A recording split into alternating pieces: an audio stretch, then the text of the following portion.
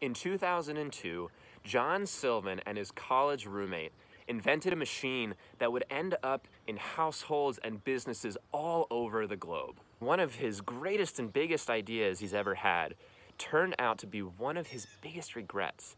That machine is the Keurig coffee machine. Well, it turns out that those little great convenient K-Pods that are great for a single cup of coffee are actually really difficult to recycle. So we usually just end up throwing them in our trash and they end up in landfills.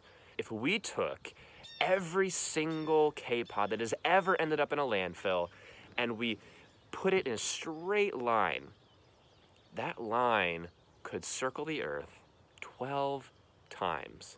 12 times. That is a lot of garbage in the environment. Now, I'm not asking you to take your Keurig machine and out to your driveway and go smash it with a baseball bat. Not asking you to do that, but I am inviting you to take those K-Pods and turn them into something good.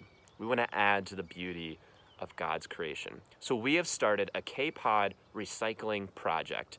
Beginning with the Keurig machine in the youth room at church, we are inviting you at your homes, if you have one of these machines, to take your K-Pods and turn them into starter planters.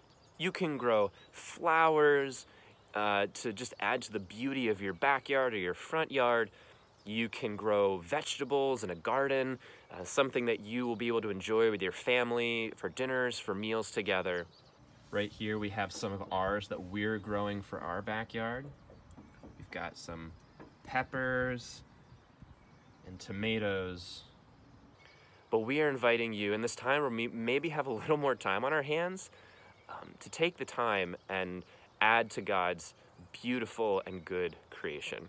So we will be sending out an instructional video later this week in our weekly update, giving you more information on how you can participate. But we invite you to join us for the K-Pod Recycling Project as a part of Westminster's Care of Creation initiative. We hope you will join us.